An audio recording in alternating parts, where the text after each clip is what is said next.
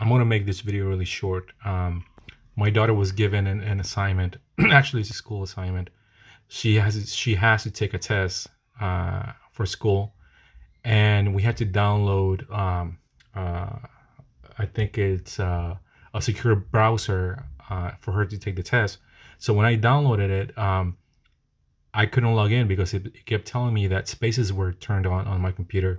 So this is what I did to turn them off, just in case you guys are having the same problem. Go to the system preferences. Oh, by the way, I'm using a Mac computer. This one is running on 10.11, I believe. Yeah, 10.11. So if you have 10.11, 10.12, up to the latest macOS, this should work. So go to the system preferences and then go to mission control. Click it and make sure that you turn this off. All of those, uncheck them. The ones on top, uncheck each and every single one of them. Then go back to mission control. Go to shortcuts. Where is it? I'm sorry, go to keyboard. Click on keyboard, and then on top, click on shortcuts. And uncheck mission control. Just in case I unchecked all of them.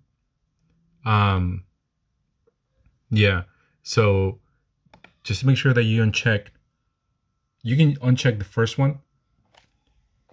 Maybe it'll work for you, but just in case, I just unchecked all of these and it worked.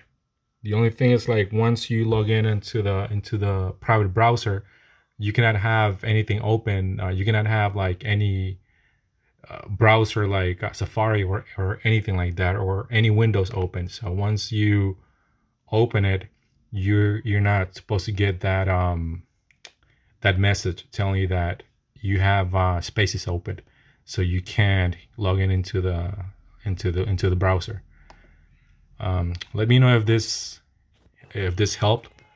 I know a lot of people were having that issue. I checked online to see if other people were having the same issue, and hopefully this will fix whatever problem you were having. Please hit like on my video, subscribe if you can, share my video to others that are having the same issue, and I'll see you in the next video. Thank you.